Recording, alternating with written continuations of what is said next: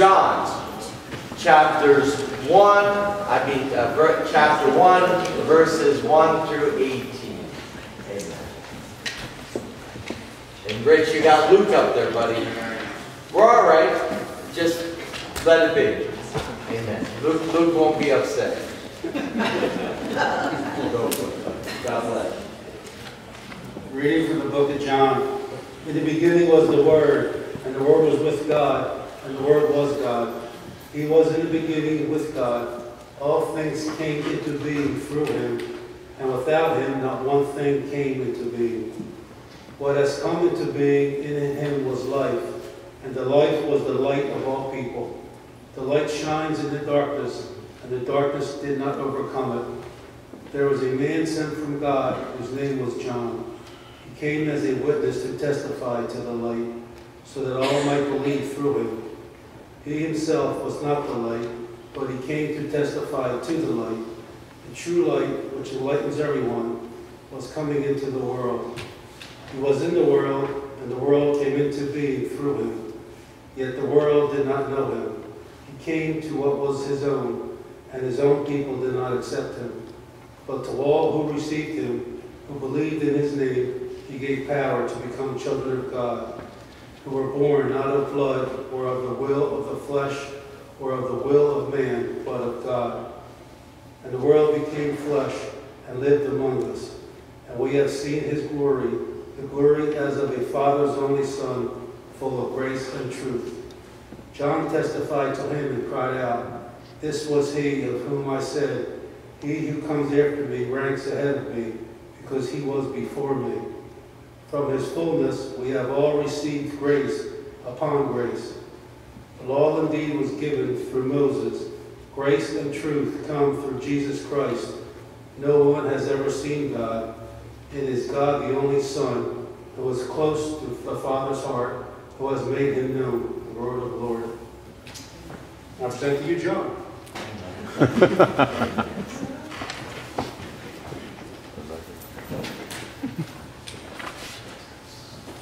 Please pray with me. Lord, grace is a very, very deep and serious subject.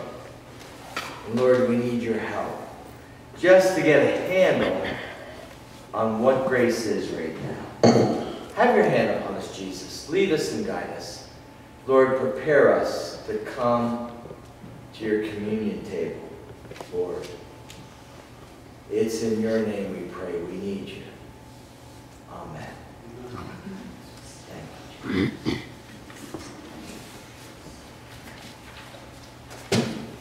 It's fine.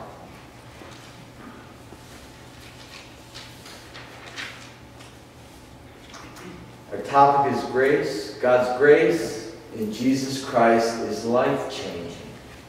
That's our theme today. Phil Yancey, a writer, we've done series with Phil Yancey.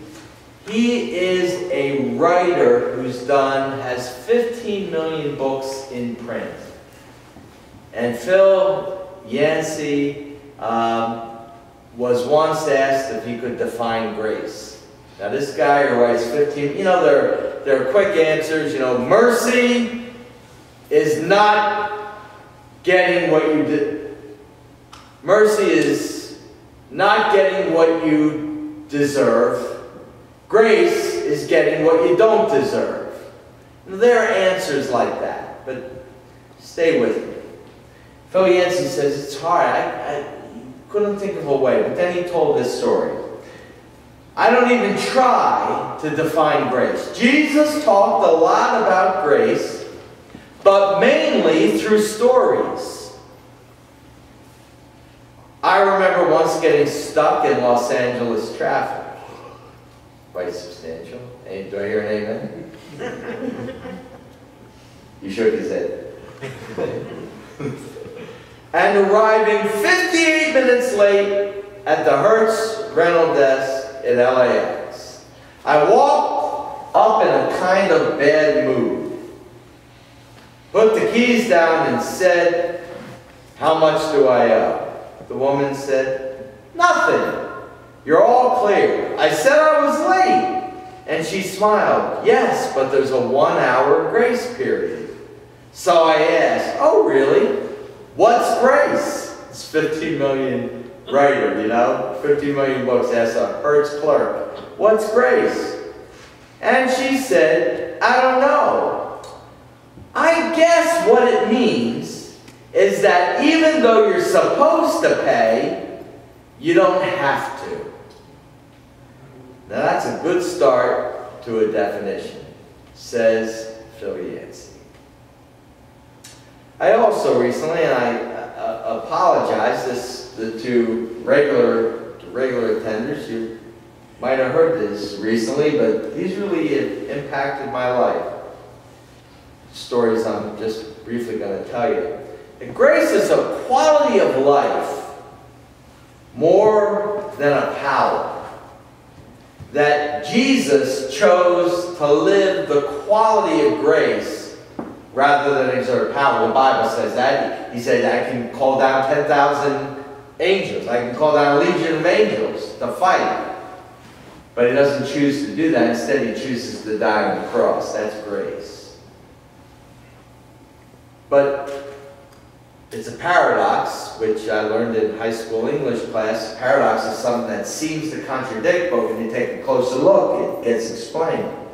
Now, grace is not an exercise of power, but it's more powerful than power. Stay with me.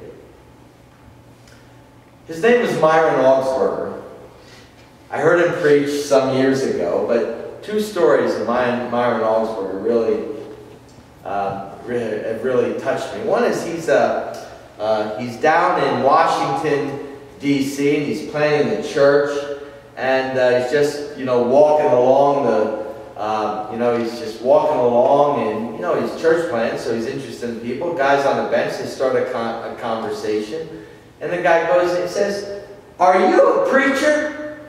And Myron says, well, matter of fact, I am. Then the man almost sneered. He said, tell me, what difference does it make in my life that Jesus died on the cross 2,000 years ago?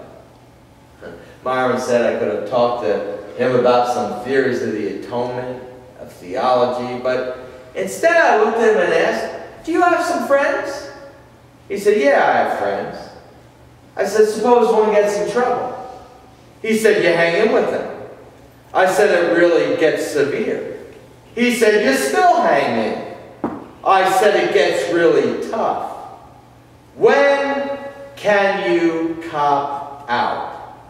He looked at me in amazement and said, man, if he's your friend, you never cop out. Then I smiled and said, and God came to us in Jesus as our friend. And we're in trouble, and he hung in. Our trouble got really difficult, and he hung in. When could Jesus cop out? The man looked at me, and it was almost as though lights went on in his eyes. He smiled and said, you mean that is why Jesus had to die? I said, that's one reason. He came and said, your problem is now my problem. He got up from where he was sitting, squared his shoulders, and nodded his head, and turned and walked down the sidewalk. I watched him go, and I said to myself, man, you don't know, but you've just been evangelized. Once you know a God who says, your problem is now my problem, you can never be the same. Jesus came to overcome evil, but not by exercising superior power, by expressing his superior quality of love and grace and mercy, even to the death. This guy, Myron Augsburger, one time he spoke down in the Good Friday breakfast. And he was there, and I just remember this story as clear as day. This guy named Herman Rimple was, he had a place in Russia, and he had a big farm, and he was friends with the Tsar, and it was close with the White Army and all this stuff, but the problem was there was this thing called the Red Army, and there was this thing called this Communist Revolution, and they're going to be moving people out. And one day, Herman was just going to the store for his wife, and he came home, and he looks over, and there's this cattle car full of people. And the guy says, "Sir, Herman, what?" The guy says, "We haven't eaten all day." So Herman Rimple went over to the cattle car, and he took his bologna and cheese, and through the slats, he just put stuff through the holes in the cattle car, and he fed the people. And then down the road, the Red Army beat the White Army, and Herman Rimple and his family got sent to Siberia.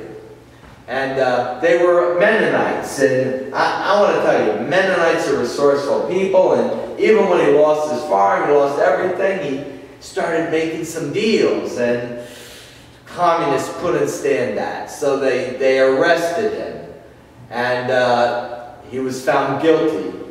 And all of a sudden, he was in front of a commissar. And Herman Rimple knew this was it, and this was over. And he was called in. And the commissar looked at him and said, "Have we met? We have met, haven't we?" And Herman Rimple looked at him and said, "No, sir, I don't think we have met. I mean, this was like certain death." And he said, "Were you in a certain town in Russia?" And Herman said, "Yes, I was." He said, "Did you ever hear someone call out from a cattle car for help?" He said, "Well, yes, I did." He said, "What did you do?" He said, "Well, I pushed the bologna and the cheese and through the slats." And the commissar said to him, "Yeah, I want to tell you, I was that guy." And he says, "I'm not going to sentence you. Instead, I would like you to emigrate." And then Herman spoke up and said, "Well, how about my family?" And all the Rimple family went actually to Los Angeles. And through his act of kindness, his life was saved. Grace. Grace. God's grace saved his life. And whether in this life or the next life, God's grace is powerful. I asked Jesus, "How much do you love me?" He said, "This much." And he spread his arms. And he died for you and for me. You know, this morning I was in prayer, and I felt like, God, just like saying, "Get closer to me, get closer to me." And I started to say, God, help me to be nice. And I felt like God said to me, "That is the wrong prayer. I don't want you to be nice. I want you to be kind." Is there a difference between being nice and being kind? I think so. You can fake being nice and still feel really angry and really hurtful. And like, "Yeah, I'm being nice, but you're going to get yours." But you can't fake being kind.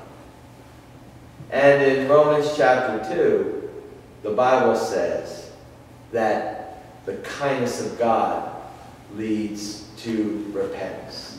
It changes our lives. Today, as we come to the communion table, the beauty of this service is you come in on Christmas Eve, and you leave on Christmas Day.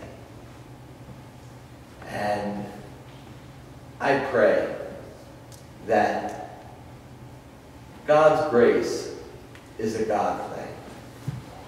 And all God asks us to do is to open ourselves, to let His grace do His work in our lives.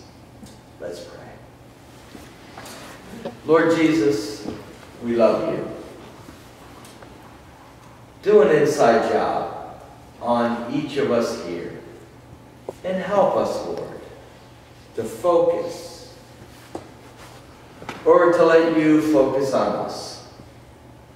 We thank you. To you is born this day in the city of David a Savior, who is Christ the Lord. Lord Jesus, help us to open ourselves to your communion table. We pray this in your name. May we connect with you tonight in a special way. We ask this in your name, Jesus.